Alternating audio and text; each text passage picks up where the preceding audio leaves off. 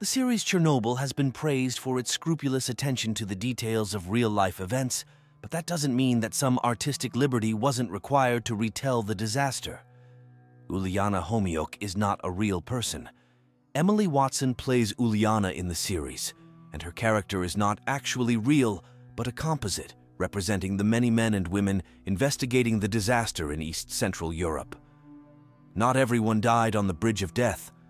In the first episode, numerous men and women are gathered on the bridge, watching the destruction of the power plant.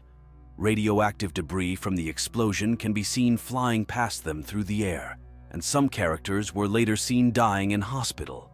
Adam Higginbottom, author of Midnight at Chernobyl, however, said he interviewed a man who was standing on the bridge at the time and was perfectly healthy for his book. Learn about other inaccuracies in the full video on Wisioner.